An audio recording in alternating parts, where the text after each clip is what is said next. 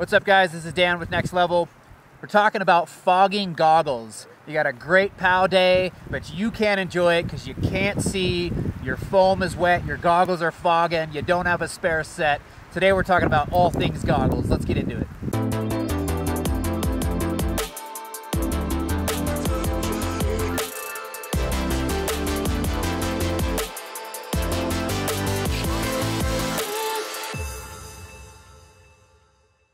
All right, guys, so one of the biggest mistakes I see people doing is how they breathe inside their helmet. Remember, I want to tuck my lower lip under or inside of my upper lip and breathe down. You can tell with my goggles, you get in here close. If I breathe straight out, no breath box, but just breathe right into this, watch my goggles.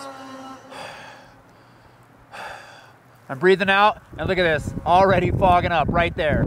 I breathe down, and I'm breathing away. I'm breathing down outside of this, not wearing a big balaclava. I'm just wearing a neck gaiter right now. I'm trying to run with as cool a head as I can.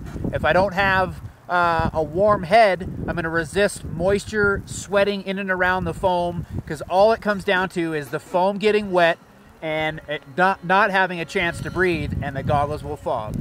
All right, so here's some common mistakes. We're breathing out, we're fogging up the goggles. Then I see guys, they get their sled stuck, and instead of leaving their goggles on their face, they want to take them off, and this is what they do. So they'll take them off and they'll put them here. Think about where my breath is going. So I'm fogging up the goggles right there. Or they'll take them off completely and they'll set them upright. They'll set them out like this. The goggle foam is getting wet. Even if this, on my handlebars, it's snowing out right now, I have to take great care of how I set these down so that the lens is up, but the foam is also raised up off of anything wet, because I'm still getting them wet if I'm laying down on something. So I'm gonna clear the snow away, and I lay them right over the mountain bar, making sure and taking great care that that foam is gonna stay dry. When I go again, I wanna bring them up, and I wanna make sure that as I put them on, I'm not rushing a bunch of snow inside the goggles, once again getting the foam all wet, and then I've got that wet head, and I'm going to start to fog the goggles to make so that all day on an epic day like this, they're dealing with goggles that are fogged up. So you guys will notice I'm wearing the Climb F5 helmet. I've got the Climb Viper Pro goggle made by the same company. The seal in and around the helmet with the goggle foam is really important. I see a lot of guys running their goggle strap way too loose and not getting the proper seal once it's in there. Anytime I've got airflow flowing in between my face, the foam, and into the goggle lens, if I'm breathing out, especially if I'm working hard, all that air, warm air, rushing up in between the foam, and that's gonna cause fogging as well. So having that proper feel, or that's having it seat down inside of my face, inside the helmet, is ultra important. Remember, wearing a balaclava and running with that really warm but oftentimes moist, because I'm sweating, that head will lead to the foam once again getting wet, and you'll have goggle problems. As a mountain rider, we want to try to take those breath boxes in our helmets completely out.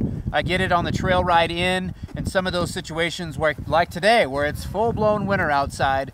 You know, wearing a balaclava on the way in, I'm a big fan of it. But as soon as I get into where I'm riding, I'm going to pull that big balaclava off. I'll go with some sort of a neck gaiter, something that can still go up and around my ears, but it allows me to have my mouth open to the inside of the jaw piece to where I can use that lower lip, upper lip technique and breathe straight down, and I'll be fog-free the rest of the day. And then the other takeaway is stuff happens. Even with us, that we're trying to never take these off, you drop these into the snow, or it's just a day like this where no matter what I do, I'm getting foam, I'm getting snow inside the goggle on the foam, having a spare set of goggles, and a lot of times, guys, I'm keeping those someplace heated. So I've got the helium hood from Skins here. Inside the helium hood, inside a goggle bag, I've got my spare set of goggles ready to rock and roll if I need them.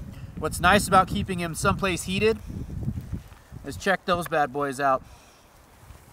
We're just immediately, we got perfect lenses, and I can take my other ones that are wet, put them back inside the goggle bag, inside the hood, and they're warming up so that I can make the swap.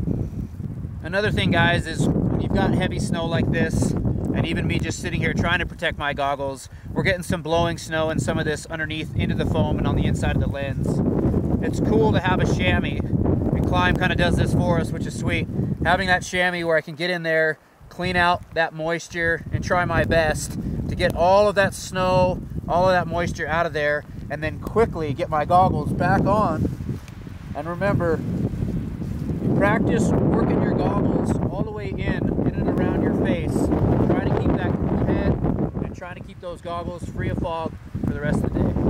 So in closing, guys, I think the #1 thing for me to keep my goggles free of fog is I never take them off. If I've got to get rid of this, whether I'm having lunch or I'm helping somebody else get unstuck, I'll typically take my whole helmet off, leaving the goggles on and protected. Set the helmet down in a spot where you can't get snow and wind and moisture inside of it, and just keep them on your face. Keep it locked in and you'll have a fog-free day.